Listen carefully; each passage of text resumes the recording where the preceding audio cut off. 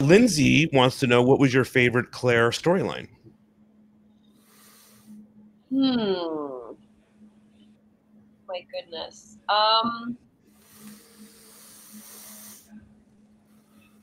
mean, it's kind of hard to beat the opening. I think like her intro stuff, not to say that the writing did get better, obviously, as it went along.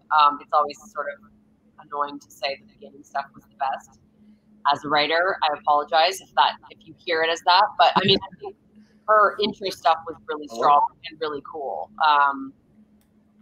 Just sort of the introduction of who she was and the backstory and the initial relationship with Brandon, I thought was pretty fun. Was pretty fun for me. Also, I think because it was my first experience on the show, so I think that always will hold sort of a special place for me.